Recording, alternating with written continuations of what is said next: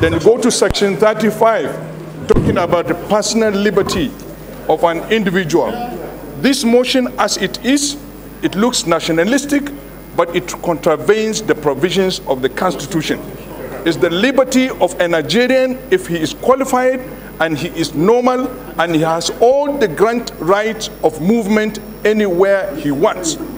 It's the right of a Nigerian if he has the correct qualification to go for anywhere to source a living. The Constitution of Nigeria allows even dual citizenship, talk less of moving somewhere to earn a living. If we allow this motion on this floor, it contravenes the provisions of the Constitution of the Federal Republic of Nigeria. I so move, Mr. Speaker.